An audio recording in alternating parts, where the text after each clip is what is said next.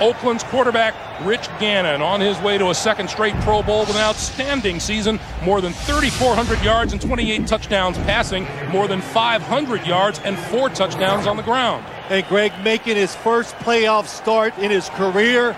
And I said this in a pregame show. We asked him about it. He looked at me and says, "Hey, Phil, I'm not some wide-eyed guy that's going to go out there and be awed by this experience." Randy Jordan is in the game on 3rd and 4.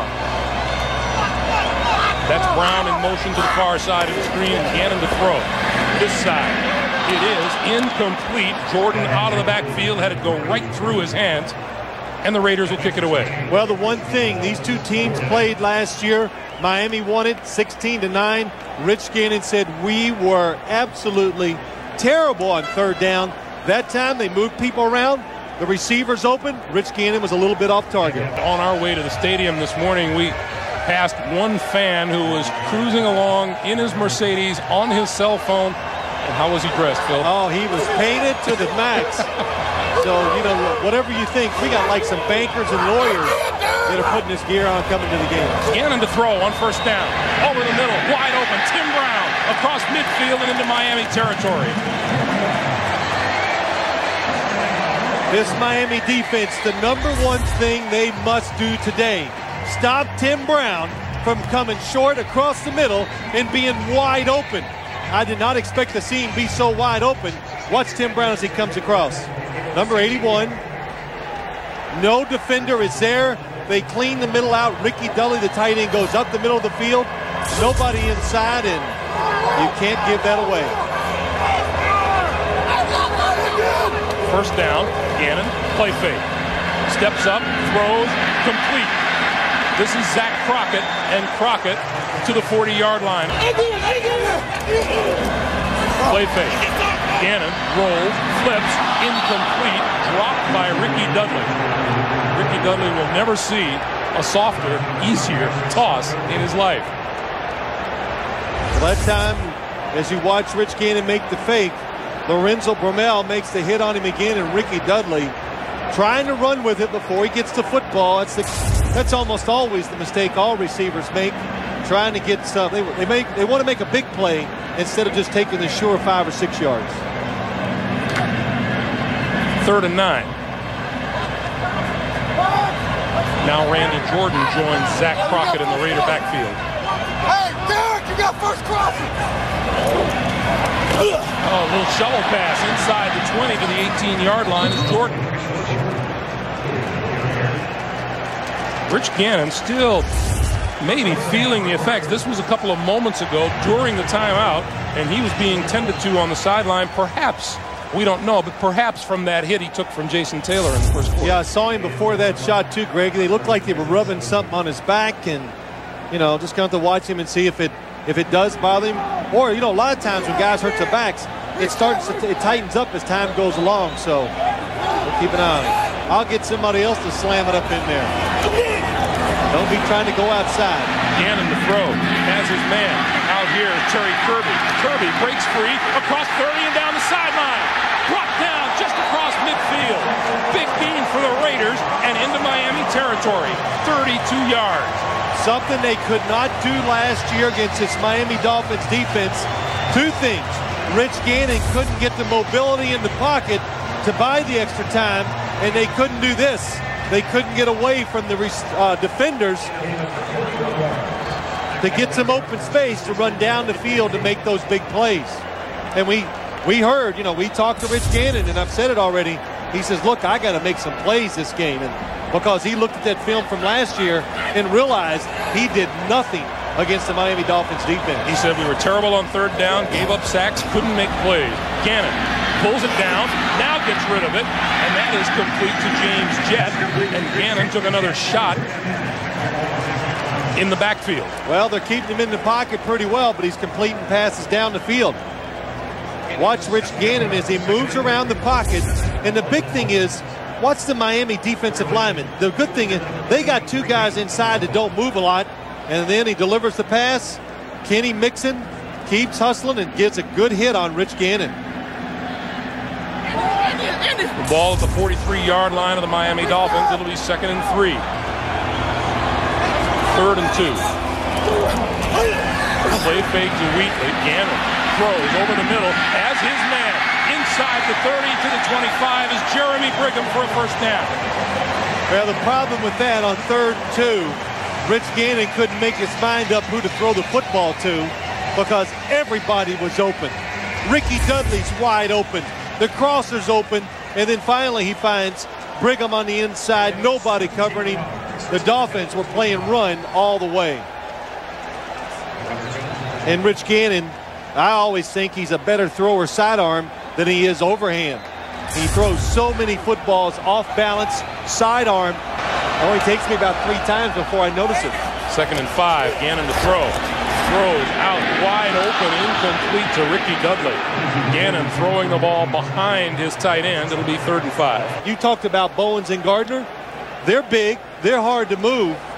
But they got 3 guys on the inside of this Raider offensive line. Mo Collins, Steve Wisniewski, and Barrett Robbins, who can match them in that size department.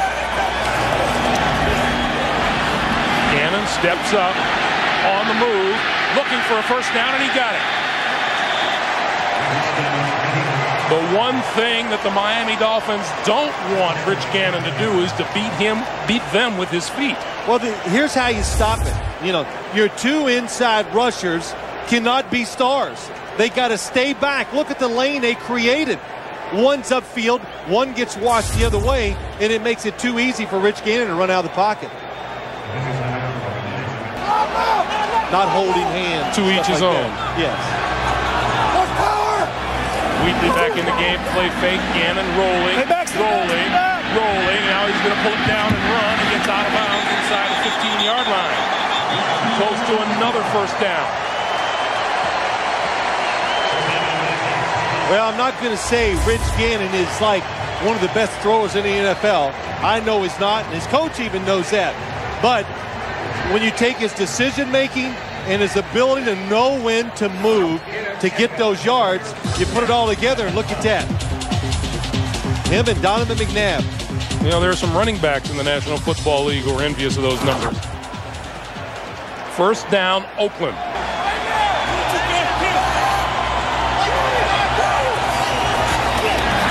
Gannon pumps, pulls it down, runs, tripped up and forward to the 5-yard line. Tim Bowens reached out and got a hand on him. Pick up a 5, and it'll be 3rd and 3, but first we will get the 2-minute warning. 2 minutes to play here in the first half, which has belonged to the Raiders as they look to stretch their lead when we come back. On 3rd and 3. Gannon throws. That is touchdown. And now, wait, it is a touchdown. James Jett with a quick slant got into the end zone, and the Raiders are on the board again.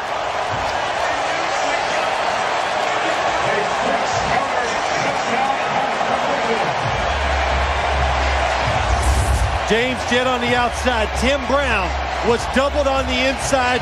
Rich Gannon, good decision, and he just stuffs it in there.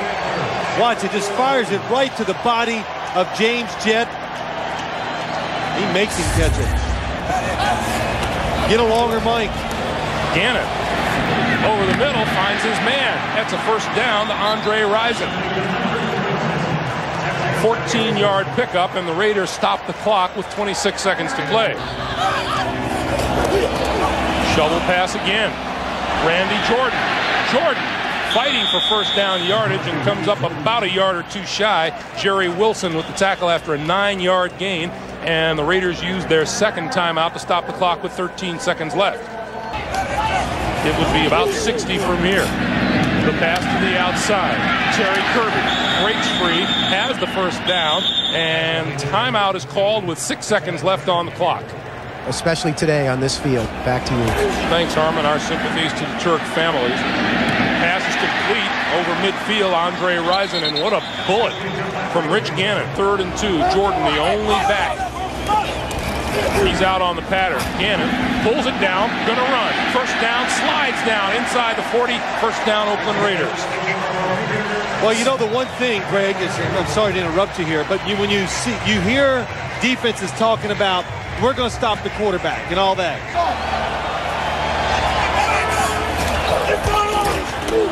Gannon pumps, pulls it down, and is going to run. Slides down for a first down. That extra little bit of offense that Rich Gannon brings to a football game. You know, Rich Gannon's doing a good job. He's doing a good job of standing in the pocket, looking down the field, trying to find open receivers. Now watch how quick he is. He's got really quick feet.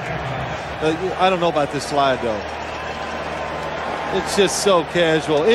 But look, you can see he's looking to the sideline to see where the first down marker is. And he got there. Crockett and Kirby in the backfield. Gannon flips it out here, incomplete, and Crockett wasn't looking for the football. Not soon enough, anyway. Oakland 6 out of 9 on third downs, looking at a 3rd and 7. Gannon throws this side, wide open. Tim Brown, 1st and goal inside the 5-yard line.